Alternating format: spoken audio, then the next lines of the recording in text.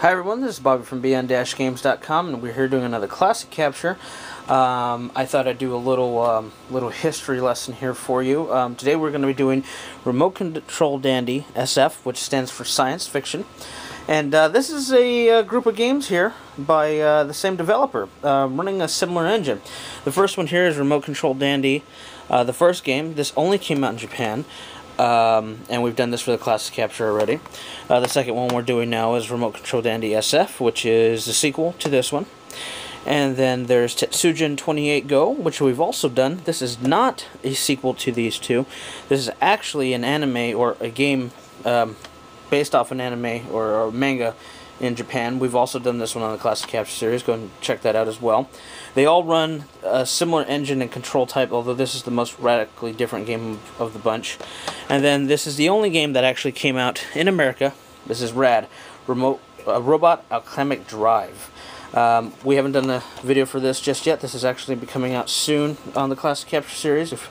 Probably by the time we're watching this, we've already done it. But for this video, we're going to play Remote Control Dandy SF, science fiction. So as I was saying, the games that had just showed you were all developed by the same developer, which I forgot to mention was Sandlot. Sandlot developed the engine that all of these games are performing on, and they all have control schemes that are very similar. Control, yeah, duh. And Dandy control. They're actually well known for developing games with odd control schemes other than the robots. They actually have a Wii game out right now that's pretty unique as well. Only in Japan, unfortunately. I like how this one is science fiction. The other ones weren't. No, it was reality. It was a biography. It was a biography of Japan. It's like Back to the Future promised us hovering cars. This promised Japanese kids giant robots. And I won't. And we've all been let down, although they are still closer than us. They have the 1/1 scale Gundam. That's true. So I have not been able to determine what the story is completely. I do know that you embody a child as you did in the first game, which we've covered in the classic capture series. You are a child that controls a robot. I don't know what it is with Japan giving children giant mecha. I mean, not only this series. Okay. There's all the characters. Just know, halfway through this game, Hugh Jackman's gonna come out and control a robot. Crickets? You were there. Well, all I know is it takes a lot of ideas from the first Remote Control Dandy on the PlayStation. Oh! Okay, keep going. Man, you got me lost now. And there's a lot of things you'd see and other mecha anime and everything else. I mean, Yeah, they just ripped off Eva. To some extent, yes, that is true. Unlike most mecha games, you actually control your robot from a distance. That's where the remote control thing comes in, and use a remote control. And well, that's one of the things I like about this game is that it honestly feels, due to the control scheme, that you are using a remote-controlled robot. Yeah, that's and RAD, which at this point we haven't covered, although by the time you listen to this we probably have. The control scheme is very similar as well, where you still control it remotely. The only one in the series that you control... No. The only one... No, they're all remote control. Yeah. Even Tetsujin was with the remote. Yeah, it was still, the walking buttons. Yeah. I mean, this game... I mean, if they made a modern version now... God, I wish they would. Or an HD. This game would benefit from an HD. Definitely. The frame rate, unfortunately, this thing is pushing the PS2 to its limits in some ways. The frame rate at times is perfect. It's like... Does drop sometimes. Yeah, sometimes. It's, like right here, it's fine, you know? Especially when the robots are up close, but if it has to do anything like in a draw distance, anything with smoke, then it just bogs down. Anyway, as I was saying, though, I mean, if there was to be a new version or remake, it would seriously benefit from the dual analog sticks, and that would also give a more modern remote control feeling. Well, it uses dual remote control sticks in this one. No, but I mean, as far as like the walking goes, to control it that way. That's why I said in the beginning of the video that Tetsujin, to some extent, is the most playable, because Tetsujin, you use the analog. Control-wise, I think Tetsujin is the best. As far as visual, I don't really think so. Yeah, no, Just definitely. because, especially with the little laser to the robot. I mean, I know it's a throwback to the animation, the style from Yep. when that originally was made. Yep. But it really is annoying and takes away from the game, I think. I like that you can paint your robot. By the way, I only kind of semi-painted it. I kind of got lazy. Like, I got some color in, and I was like, yeah, I'm going to paint him, and I'm going to make it my own. And then at one point, I was like, well, he's got enough color on him. And it's like, screw Armored Core 5. Seriously. Oh, man, you're really dating the video here. Gotta yeah, do look at that somehow. The beauty of editing. So like remote control Dandy before it, you control. Actually, I chose the mech that looks most similar to the Vorden. one. Yeah, in Rad they're known as the Mega Knights. Yeah, I just remember that the name in Remote Control Dandy 1 was called Vordan. Yeah. I forget what the other ones were called. I don't know, and I don't think there's any direct tie to the first game. It doesn't seem like it. I don't think so, especially from what I've seen so far, because, I mean, I've played a lot of Remote Control Dandy, and from what I can see, I mean, none of the characters really look similar. Even if they were grown up, I mean, they still don't really look like it would be anything close. If you're wondering why we're doing a lot of guesswork here, it's because we don't speak Japanese. Yeah, and my friend just went back to Tokyo, so... In fact, when I was playing the game, I spent a lot of time making up the dialogue, just going... Like, he's saying stuff about that lady being a bitch. You and then that white guy is like, I'm the nerdy one. You should see Bobby watch Spanish television. Oh.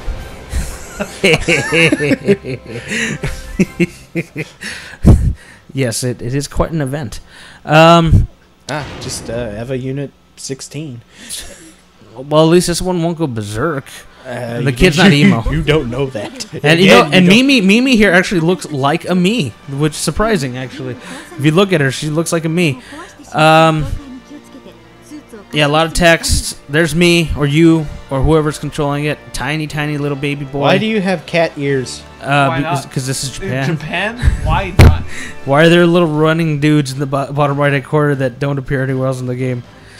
It's GoldenEye. Yeah, one of my favorite things actually about this compared to any of the other games is the HUD. It's a lot closer to what you would expect a modern HUD to kind of look like. You have the health and that of your robot on the left, the health and other stats of the enemy on the right, your HP and booster being the rockets that allow you to go. Just like the other games, you actually have to maneuver yourself, your body as well as the robot into position to be able to see what you're doing. Except for in this one, you're actually able to jump, rocket pack onto and buildings. Yeah, while it's moving. And you know the other thing, and I know Tim, and you didn't get to experience this enough. You can actually make him not only lock onto your robot, you can actually lock your camera onto the enemy robot, so it makes it a little easier to focus on.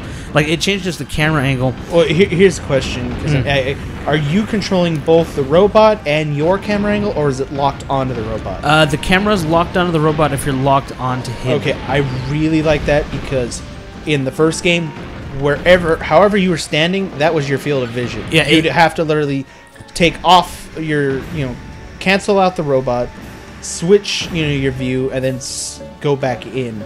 No, no. You still have to do a little bit of that, but it tries to follow it. But you gotta keep in mind that as big as these machines tend to be, it's almost impossible. Especially when, like, right here, I'm getting stuck behind a building that I'm trying to get on top of. Lost my boost there. It makes it really hard to keep a good view. But right here, I got a pretty good view, and they look really close, because they are actually. Yeah. And if you're wondering why I'm staring at the sky, I'm still trying to learn the controls. This one differs from the other ones where it uses a lot of inertia. But Bobby, stop lying. You're just fist pumping. Yeah, the robots. Actually, you move the body in one way, and then you do the opposite. So down punch for that really cool hammer strike thing. Also, when you walk into the enemy, you can do like a super charge punch, but it takes a lot of practice. I'm not gonna lie. I also think the single player, which we'll show some multiplayer, me and Tim playing it, but I think the single player, the robots generally move faster. Everything feels faster here.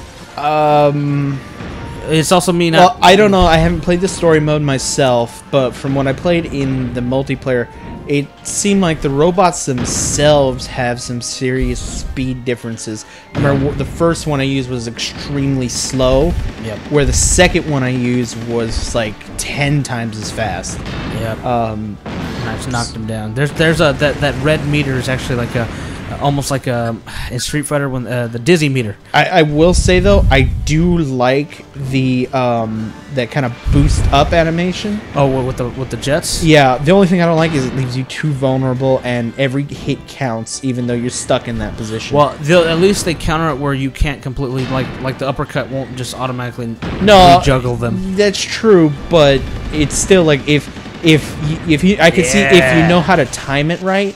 Yeah. Once they're up, you can do the strong punch and just knock them back down again. And I don't know, it's a little unfair. Another thing I really like, especially that I haven't seen in Tetsujin or Rad, or at least I don't remember in Rad, is the kind of visible damage. I mean, the smoking, the sparks. In Rad, there was to a certain extent, but it was only when you were like severely damaged. Here, no, because at this point you can actually bust some of the armor off. Yeah, no, that's what I was gonna say. I mean, I like that, and I like how it's kind of it's progressive. I mean. Yeah. I really like that about this game. I mean, this is a pretty good looking game for what it is. Yeah, I should also mention that these are the same developers that made the Earth Defense Force series. In fact, after they made these games, they went to Earth Defense Force, and then there's only one more mecha game from the Sandlot team that was on the DS, which we don't have and I haven't played. That is really of note. Right now, we're going to go into the versus mode because the versus mode it's a fighting game. And well, this is also something that's in Rad and yeah, and you have the ability to fight each other, CPU, train, just like a fighting game. It has a fighting game selector screen here, which I'll be honest with you, the only problem with it is those loading things are horrible. Yeah, you'll be there for a minute for them to load. I had cut it there. I counted in more than that because. And I don't have everything unlocked. Obviously, I played a couple hours of the. Well, we haven't had the game for that long either at this point. So. Yeah, I should actually talk about that. So this is a Japanese game. It's Japan only, just like all of them except for Rad. And the Rad we're going to do is going to be the English copy. This. Well, also we need more giant robot boxing match arena type games. The game Mike Tyson's Rock'em Sock'em Robot. Yes, I would be okay with this. So Rad goes for approximately $20 to $50 depending on condition and some other factors. Japan. Yeah, especially shipping, importing. I had to import this one. I've been looking for it at our Japanese game shops, and the only one I've been able to find so far, or the other ones, the first remote control Dandy, which I got for steal. You suck. Yeah, and I got Tetsujin for about $30. I actually paid about $22 for this one. Perfect condition. Like I was saying, I think Tetsujin is the more playable game. If you were only going to pay once for one, maybe even Rad. Rad might be even better because you can actually understand it if you don't speak Japanese. And Rad you can pick up now for about $5 at a GameStop. And you don't need a Japanese PS2 or odd swap thing. Yeah, one of the things I kind of want to mention here, because I'm playing the green robot this round, is it's a hell of a lot faster.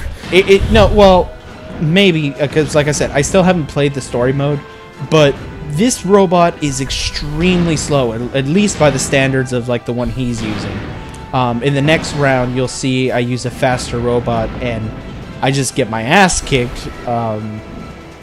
It's just, I mean, each robot seems to have severe differences in either armor, speed, mobility. Yeah, exactly. Like this one actually moves pretty fast as far as walking, but when it comes to like its punches and turning the torso, it's very slow, and its armor's decent. I should mention I'm first player, Tim's second. I'm actually trying to get those super, like that one I just right now. That's like a super move, and I'm trying to remember the campaign, like the way the controls work. And you see me swinging, but the thing that annoys me, I just like bitch slapping Bobby.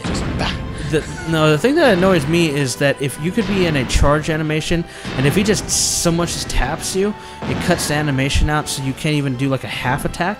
So you'll find yourself trying to do special moves, and they can completely like just derail it without. See, right there, I thought you were gonna like step on. I was trying. I thought honestly that would do some damage, and I'm surprised it didn't. Yeah, it has. I mean, it has its quirks, but you know, what other game? There's no game in America, no game that has been released in the U.S. that compares to this at all. Except period. Rad. And not even Rad. I mean, well, in a fighting game perspective, I guess maybe control wise. Well, no, Rad even had a versus mode. Like yeah, this. but Rad was more. I mean, how much time in that? Well, the Rad, we just went destroyed the fucking city. I was gonna say how much, which we will do in that one. We will just go. How much did we actually try to fight? We just let's level the field first, and then we'll finish each other. That game, and the first the first remote control Dandy was also similar in that way, where you went around destroying the city, not so much each other. Yeah. This one, they locked the camera in a semi 2D. I like that because I think they do have the camera well placed, so both players are. It's a fair match that way, I think. What it comes down to is the developers actually went and tried to make it an actual fighter, and not just take the controls, the clunkier parts of the first player, and make two people do it with the screen split like Rad and the first game. In this game, they took the robots and the controls, but they made them a fighting game, and it works. I beat you right into the corner. Yeah, and then I came back and I was like, oh, screw you. Yeah, I wish I would have switched back to that robot. Might have stood a chance. And I just cut it because I don't want to sit there loading for 20 minutes. This one is, and you'll see here, he's like in the flight, and then like. I know I get you when you jump up like that once. I bet Marco's wishing he could do a Megazord mod right now. No, but if these guys ever wanted to do it, I would be okay with it. You Especially since the 35th season's out. I was gonna say that would probably be a really cool for it. Yeah. Although they only need like the first 2 seasons of Zords, and then that's no, it. they'll do all. No. I'm not saying what they'll do. I'm saying what they should do. Oh, but I'm telling you what they will do. And I'm telling you what they should do. Look at that! Get out of here. You know, the one thing I will say is when you get in a stride and you're actually landing your the way you want your punches to go, it feels great. But when you can't get anything to land because you're either trying to remember how your foot is placed, or if your body's turned a certain angle to land the higher end stuff. It comes down to taking. It's all about practice. It's not so much. It's not only skill. A lot of it is practice, because you gotta. Since it's still taking the 3D perspective into account here, you have to keep that in mind. And sometimes you'll be punching and you'll forget, well, I'm not exactly facing them directly. I'm kind of off to an angle here. And like right there, I barely tapped him because technically that right fist is kind of far away from him, and here, you're turned to the side slightly. A lot of that comes into account. You don't get that with most actual fighters. Man, I punched you in the face. You see the why. The reason why I lost this is because I'm using like Big Foul or Big Duo. Oh, Big Duo. It's like I don't have the Big O. Well, no, you're more Big O because Big Duo had the propellers. Foul, and I think it was either Foul or Duo had like those kind of shoulders and that kind of head. Yeah, I mean the art designs. I like that that's there. Yeah, I like that, and I know it's part of the special. But I don't know. It's still fun if you have a Japanese PS2. If you have a Swap Magic to allow yourself to play imports, and you've never played a mech game, I would say probably start with Rad first, because it's in America. You can get it for cheap. I mean, GameStop sells them for like $4. If you can find a copy, between 5 to 7, something like that. Yeah, it's super cheap, and it's in some ways similar. But if you're a big fan of the series, or you really like the way this controls, because the thing that I'm not mentioning here, because we mentioned the other games, you control each step. Each step is controlled with the R1 and L1. R2 goes back, L2 goes back with the other foot, and you actually have to physically remember to make him move forward or backwards with those buttons, then control the attacks and stuff. Also, another thing is you have to either hold R1 and R2 or L1, L2 to pivot left or right. Yeah, so the controls, they may inhibit some some control aspects, but it also is what makes it unique and interesting, because you're really needing to remember all these things and then attack and then strategically place yourself so you don't get hit super hard and all these other things. So it's right there, like the little side of your arm there. Yeah, That stuff. This was definitely advanced to a certain extent from the other games. Like I said, the smoke effects though is like the worst thing for this game. Just frame rate wise. Yeah, I mean, I kind of want to say that this is kind of a step. That Rad was kind of a step back from this. I mean, this to me seems to control a little better. The other thing about Rad is, and I think the other thing about Rad is the robots in Rad were bigger. They were larger overall. They were trying to account for a bigger robot versus the environment, because you also got to remember the buildings in Rad were a lot bigger. And this is the final round, by the way, right here. I kind of liked this robot, but it's still kind of sucked. I still haven't figured out how to do the special. We sat there for a little bit trying to figure it out. You'll see when I kind of do a pose and the arms start spinning. The thing I was doing was that little dance he was doing was me. You click in L1 and R1 at the same time, and that sets it into a charge mode. But I guess there's a button combination, because in the other games it was a button press. So like in Rad, for example, which I know we keep mentioning and you should probably go by right now, you would actually push up on the two punch buttons, because that one uses the dual analog for punching. That was unique in that way. And it would launch the arms in front of you to your enemy, and there was a couple other robots that did other things, but generally speaking, that was how it worked. That part I didn't know you could hit me in midair like that. I knew I could hit you in midair. It's just timing. Just based on the way I was touching you, nothing happened. I thought it was like an invulnerability. You can block, and the block works pretty well, though you still get hit for the I keep calling it the dizzy meter, I guess, that down. The dizzy meter, but the thing is, you still don't lose health, and that was something that kind of bothered me a little bit. Yeah. Well, maybe as your armor gets damaged as possible. No, I haven't played enough to know. No, because I think at the end of this match, I'm blocking a lot, and you're hitting me, and I hardly have any health left, and it's not dropping. That's very likely. So, yeah, I mean, it is what it is. It's unique.